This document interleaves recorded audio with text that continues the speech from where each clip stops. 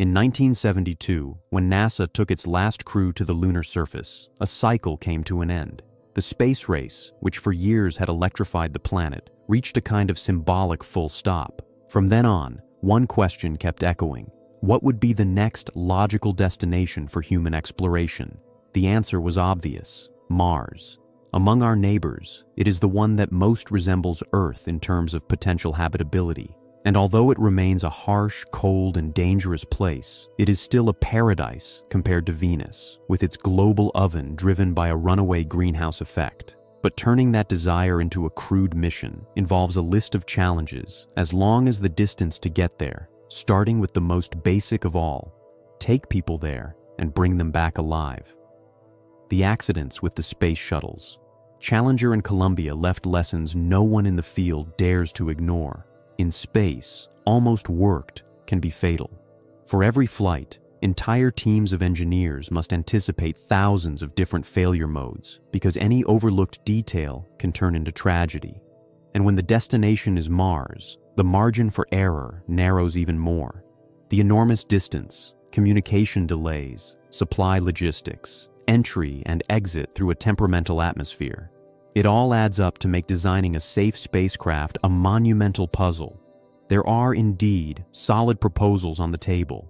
SpaceX, for example, is the one that currently presents the most concrete plans to get there, even dreaming of the migration of hundreds of thousands, perhaps 1 million people in the coming decades. But for the first humans to find something beyond dust and wind when they land, a lot needs to be ready beforehand. And the only realistic way to prepare that ground is to put artificial intelligences and robots to work before we go.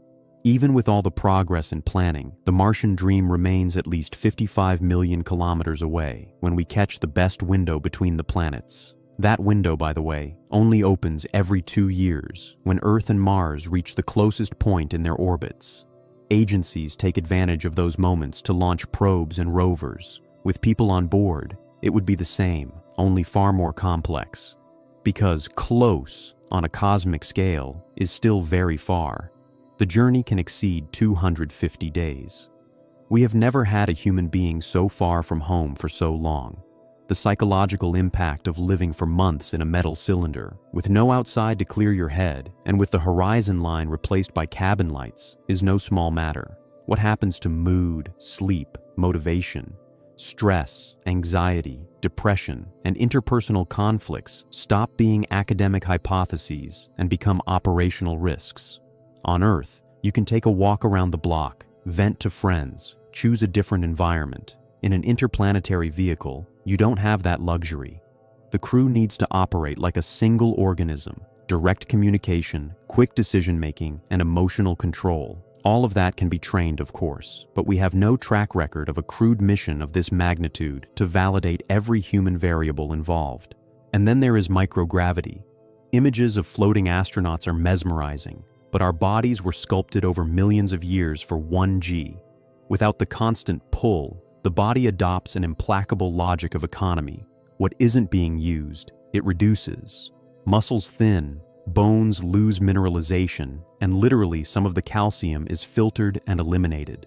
To mitigate this, those living on the International Space Station work up a sweat.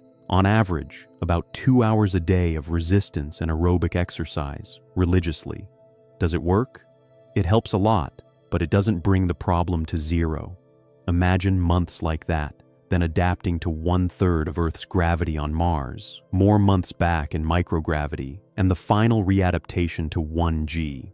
The body will switch regimes several times, something medicine has not yet mapped in depth. But if there is one villain that outdoes all others in terms of danger and stubbornness, it is radiation. Space is full of it. The sun, a natural fusion reactor, bathes the solar system in a spectrum that ranges from visible light to X-rays and ultraviolet. In addition, it ejects energetic particles, protons, and atomic nuclei that, when passing through tissues, can cause acute radiation sickness, neurological damage, and, in the long term, increase the risk of cancer by fragmenting DNA. Here on Earth, we live inside an invisible shield. The magnetic field deflects much of that bombardment, and the atmosphere swallows what manages to pass. Outside this bubble, however, the story is different. On a trip to Mars, the accumulated dose can be hundreds of times higher than what we receive at sea level. Reinforce the shielding? It sounds simple, but it isn't. Materials that block radiation tend to be heavy, and every extra kilogram means more launch fuel, more cost, more complexity. Research is exploring creative solutions, tanks or inflatable bags filled with water, hydrogen-rich materials, and even the use of a dark fungus found in Chernobyl, whose melanin absorbs radiation. The direction is clear. We need effective protection without making the total mass of the spacecraft unfeasible, and this is moving forward. Suppose we have conquered the 400-day marathon between outbound trip and operations. We arrive in Mars orbit, and we are ready to descend. That's when another boss appears. Landing on Mars is notoriously difficult. Historically, only about half of landing attempts have worked. The problem starts with the atmosphere, almost 100 times thinner than ours, which doesn't hold the spacecraft the way Earth's air does, making parachutes less effective. Uncrewed missions have used combinations of heat shields, parachutes, retro rockets, and, in cases like Curiosity and Perseverance, even sky cranes for controlled touchdowns. Now put into that equation the mass of a crewed module with people, provisions, water, oxygen, tools, and life support systems.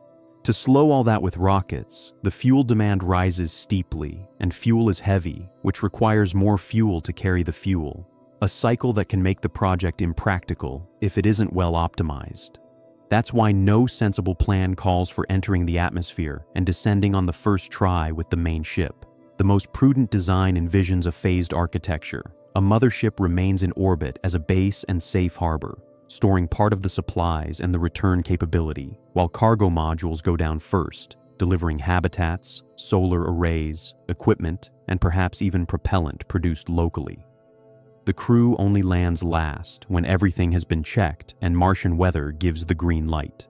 This orbital stage has another advantage: observing dust storms, common and potentially devastating phenomena, and choosing the right moment to descend. Touching the ground doesn't end the drama. Going outside without protection is out of the question. The Martian atmosphere is essentially carbon dioxide, about 95%, with traces of nitrogen and almost non-existent oxygen. The pressure is minimal, around 0.6 kilopascals, versus more than 100 kilopascals on Earth.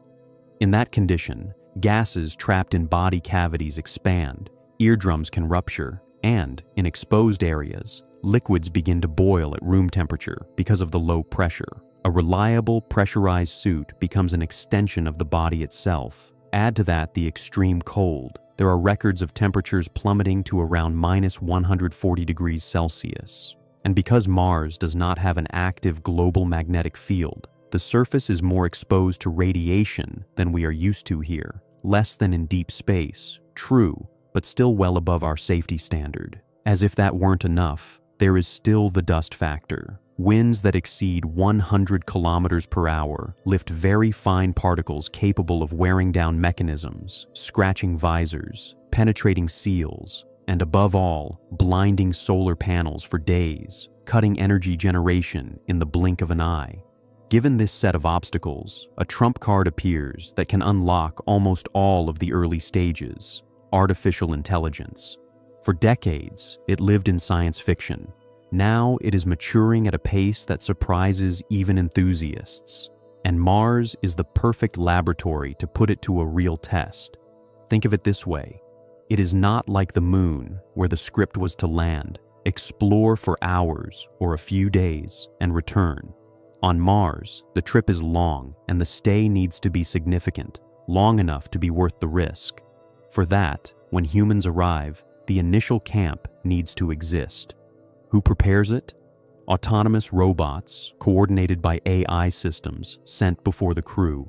There is a practical reason and a human one for this. The practical. When someone lands after months in microgravity, the body struggles. The simple act of standing up, walking, and working in an environment with 1/3 gravity can be exhausting in the first hours or days. Having machines to unload cargo, assemble inflatable habitats, tune vital modules, deploy solar farms, and raise the first greenhouse makes the difference between an anxious arrival and a planned operation. The human, having intelligent local support, reduces the crew's physical and mental load in that transition period, allows focus on scientific tasks and strategic decisions, and turns survival into exploration. But it is not enough to send robots. They need to be truly autonomous. The communication delay between Earth and Mars varies with orbital geometry, easily reaching 10 minutes each way or even more. Translation: any question sent by the team on Earth can take 20 minutes to go and return, and many critical things unfold in that interval. If an autonomous vehicle gets a procedure wrong out there, receiving the alert, analyzing it, and sending back a corrective command has already consumed too much time. That is why the state-of-the-art in autonomy, perception, planning, execution, and real-time course correction stops being a luxury and becomes a requirement. The comparison with self-driving cars helps. On Earth, when a system hesitates, the driver takes over. On Mars, there will be no human driver outside, ready to grab the wheel. If, on the one hand, this raises the technological bar, on the other, it opens a promising path. Proving on Mars that autonomous systems can operate with safety, efficiency, and resilience gives us confidence to apply those same ideas here, improving logistics, transportation, energy, and infrastructure.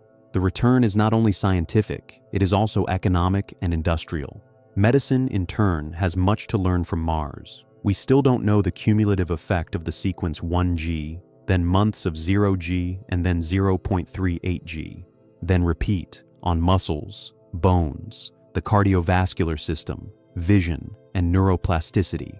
A round-trip mission, which can add up to years, will produce unprecedented data, some fascinating, others possibly concerning.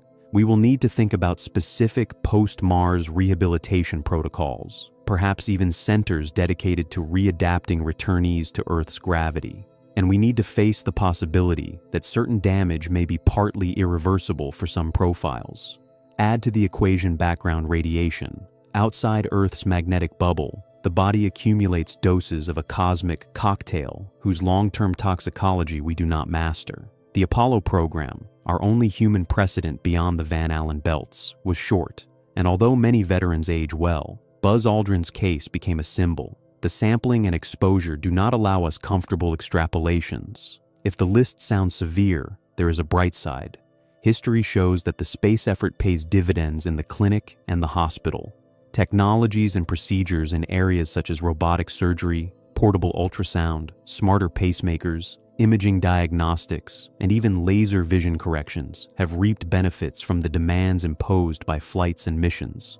In simple terms, each big leap out there tends to pull a wave of innovations in here. Look ahead, and the picture gets broader. The next human forays on Mars will demand coordinated solutions for water, heat, protection, and oxygen. 4 pillars without which no base stands. Pumping ice from the subsurface, catalyzing CO2 to generate breathable oxygen and fuel, heating modules with monstrous efficiency, and designing habitats that are dust and radiation proof are tasks that will challenge engineers, geologists, doctors, biologists, and data scientists in equal measure. And, as has always happened in our history, we will learn by doing. Adaptation is a superpower of our species, but it works best when it is planned. In the background, the existential question hovers: why go? Why invest in this expensive and dangerous adventure when we have so much to solve here? One possible answer is pragmatic. Diversifying addresses is a survival strategy. Supervolcanoes, severe climate change, nearby supernovae, stubborn asteroids, or voracious pandemics make up a real list of events that can, at some point, seriously threaten the continuity of civilization as we know it. A sustainable presence on Mars would work as a backup for the species, a plan B we hope to never activate, but whose existence gives us more margin to correct course on Earth. Another answer is inspirational. Great projects unify generations, attract minds, and manufacture purpose. Even so, none of this gives us permission to neglect our backyard. Caring for Earth is an absolute priority. Exploring Mars is not an escape. It is an extension, the long road to what we can become. In the end, the Martian mission is exactly that, a collective test of engineering, science, health, autonomy, and species-wide sense. We will learn about materials and algorithms, about bones and neurons, about dust and wind, about courage and limits, and if we do it right, we will bring back something even more valuable than red rocks, the ability to solve gigantic problems in a coordinated way, with eyes on the sky and feet firmly planted on the ground. Perhaps Mars will be our first stop before we head to the edges of the solar system and, who knows, other stars. If this future intrigues you, leave a comment with what you think about all this. Subscribe to the channel, like the video, and share it. Thank you, and see you in the next video.